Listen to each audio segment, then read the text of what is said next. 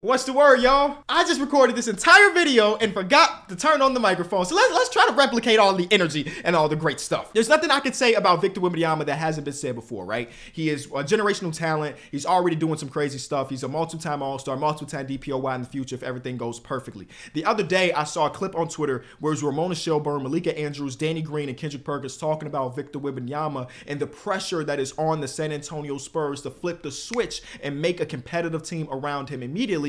Or he might be the first player to take the qualifying offer and walk away from a team without a max extension, which again is a huge stretch. I disagree with that completely, but that was a conversation that was going on. And that clip was earlier in the week, and it's been on my mind, and I couldn't figure out exactly what I felt about it until it finally clicked. Is there pressure? Sure. Anytime you have a guy as good as Victor Wembanyama, you want to take advantage of the days, the years that you have with him. So sure, but I don't think it's to that extent. So us NBA fans are always trying to figure out what the next trade is, right? And with the Atlanta Hawks struggling as they did with DeJounte Murray and Trae Young as a backcourt, there's been a lot of rumors about the Spurs potentially wanting to do in on the Trae Young deal. And there's no base in that right now. It's just NBA fans saying, oh, the Atlanta Hawks haven't been very good. Maybe it's time for Trae Young to be traded, right? And I never really knew if I love the idea or not of pairing Trae Young with Victor Wembanyama. The reason to love it is like, hey, you can tell that Victor Wembanyama in himself is as dominant as the players you could potentially get eventually, right? Right now, only thing you really need to know is the efficiency differential, teams points scored per 100 possessions minus the team points allowed. Like, he is a ridiculous defender. You can argue that he's the most impactful defender in basketball already. He's not even 20 years old, right? And there's no surprise that the moment they decide to play Trae Young and Victor Wembanyama together a lot, the team actually looks like an adequate NBA team. They're a plus 4.32 net rating when they're together. When they're both off, it's awful. When it's just Wemby without Trae Jones, it's awful. And when it's just Trae Jones without Wemby, it's awful. And if you add Devin Vassell to that mixture, this is a real lineup. Like, those three that's real. So the idea is like, hey, can you see his numbers with Trae Jones, who's solid, but imagine if he had Trae Young. And Trae Young has become a better defender nowadays, but having Victor Wembanyama on his backside is like the perfect match. And I understand that, but part of me never really clicked with it. And I think I know the reason why now. And I'll never be able to tell R.C. Buford or Greg Popovich how to run a team. They got more rings than, you know what I'm saying. But part of me would rather them steer on the side of patience. And one of the main reasons I say that is the Luka Doncic dilemma, right? Luka Doncic came into the NBA as one of the best. These ads are so weird. One of the best players. He won Rookie of the Year. He averaged 21, 6, and 8. And in his rookie season, the Dallas Mavericks won 33 games, 33 and 49. They missed the playoffs.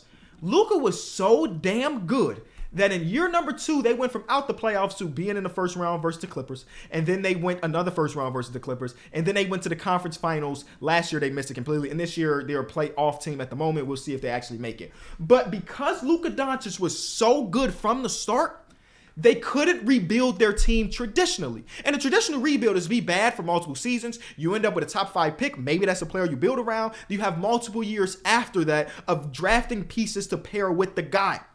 Because Luka was so good, they only had one more year really in the lottery until they got Derek Lively this year. And that is why the Dallas Mavericks have struggled to really build around Luka. It's because it can't happen organically. You have to give up assets.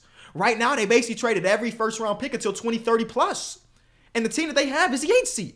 Because Luka is so good that he can't allow you to miss the playoffs. And now look at OKC. And OKC is not the perfect one-to-one comparison, but please bear with me as I try to break this down. Shai Gilgeous-Alexander got traded to the OKC Thunder, and in his very first season, him and Chris Paul, the company, surprised the world. They had the 32 and a half over-under. They end up winning 44 games. They get to the bubble. They lose. Shout out to Lou Dort for his Game 7, but also shout out to Harden for the block in Game 7. They immediately are really good. Now, part of that is Chris Paul and company, whatever. But in this season, now, it was a very well-orchestrated team, a very balanced team, one of my favorite teams to watch now that I think about it.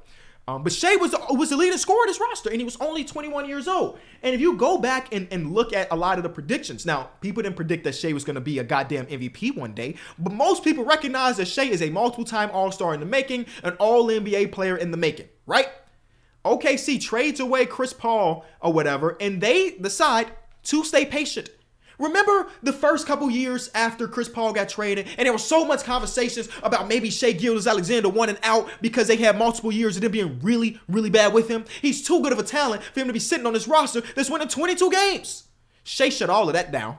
But the conversation was Shea was so good. Why doesn't OKC go out and build a team around him by using some of the assets they have? So the first year after Chris Paul and company are gone, they win 22 games, right? Wow, 22-50. It was a lot of L's. And in this season, this is one of the seasons where Shea gets shut down. He has some injuries and stuff, only 33 games, 35 games. But because they lost this, that ends up getting them, I'm pretty sure this is Josh Giddey's rookie season. Yeah, so they get Josh Giddey. They also get like Trey Mann and stuff who they eventually flip for some of the stuff they have now. But because they were bad that season, they got Josh Giddey. And because they were bad again, and they didn't throw fuel to the fire, that ends up getting them Chet Holmgren. Now, Chet did not play this season. Obviously, this is his first real rookie season, but they end up getting Chet. So if they would have just added fuel to the fire instead of being patient, then Chet is not on this roster. J-Dub is, because I'm pretty sure J-Dub's a part of the original Paul George trade, and that pick came from the Clippers. But, like, you don't get Chet. And Giddey maybe not be a part of the long-term future, but they have a genuine big three in the making right now. But if they decided to throw fuel to the fire on Shea when he was as good to make, like he was good enough to make All-Star games, but wasn't making it because the team was 22-50, if they would have added fuel to that fire, then they don't have Chet right now. And that's part of the thinking I have with the Spurs. Now again, Victor Wembanyama might be so very good that they go from a team that might win 15 games this year to next year they're already in the 30s to 40s. It's possible. It's possible. But maybe not. And maybe use the first round pick you get this year and Nikola Topic. I don't know the prospects, but it's one of the guys that you can help build with him and Devin Vassell, because I see those two as kind of a pair. I love Devin Vassell's game, especially in the last couple months.